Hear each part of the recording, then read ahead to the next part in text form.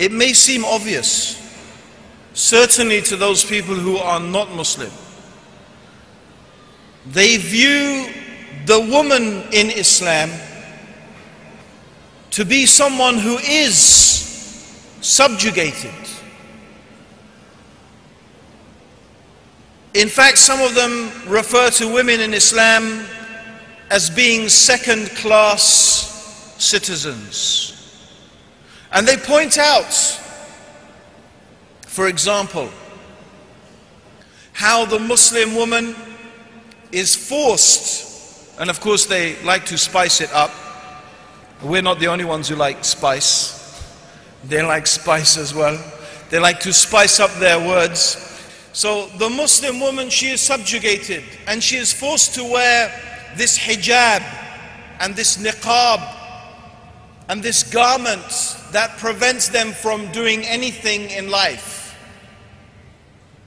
And they are forced to do that by their men. And this, they say, is a sign of man's authority over women in Islam. They claim, this is what they claim, the hijab is a sign, and the niqab is a sign of man's authority and domination over women, which they claim is what Islam teaches. They look at the woman in Islam as being no more than a domestic servant who is mistreated, beaten regularly by her husband, which is justified by him through verses of the Quran. Her witness is considered half of that of a man. And they bring up many different claims to show in their mind how the position of women in Islam is the position of a second-class citizen. She can't be a leader, she can't be a judge, she can't lead the prayers, she can't do this and she can't do that. These are their claims. And so it may seem obvious that the woman in Islam is subjugated. And you know what? I'm going to agree. Yes, women in Islam are subjugated. It's true. In fact, what does the word Islam mean? What does the word Islam mean? The word Islam means submission, surrender, subjugation. Actually, not only are women in Islam subjugated, men in Islam are subjugated to the will of Allah subhanahu wa ta'ala. That's what being a Muslim means. That we subject our will to Allah's will. We subject our desires to the guidance of Allah subhanahu wa ta'ala. And we give priority to what Allah wants over what we want.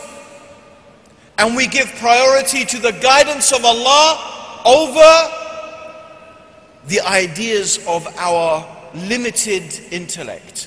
This is what being a Muslim fundamentally means.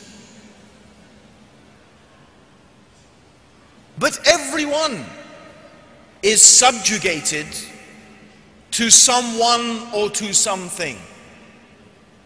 We are all in a state of submission and surrender to someone or to something. And this is true even in the West, where they talk about freedom. But the West is not free. You're not free to do anything you want in the West. You're not free to drive on the wrong side of the road. You're not free to go through a red traffic light. You're not free to park anywhere you want. You're not free to drive your car even without wearing a safety belt. You're not free to kill, murder, rape and steal and do whatever you want. There is no such thing as true freedom. It doesn't have a meaning. Freedom. From what? Every society, whenever people live together, they need rules in which to govern their behavior. And all of us as human beings, we do things in our life to please our parents, to please our friends, to please our wife or our husbands or our children. And those things that we do, maybe we don't want to do them.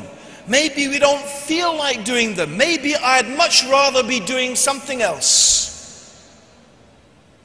But why do I do that? Why do I do those things? Because I love my children. I love my wife. You love your husband. You submit out of love. Or perhaps sometimes you submit out of fear. Or sometimes you submit because you know that's the right thing to do. But human beings, all human beings, whether they're Muslim or not, they are living in states of submission. But being a Muslim means that we submit to Allah. The one that we submit to, the one that we surrender to, more than anything else and above anything else,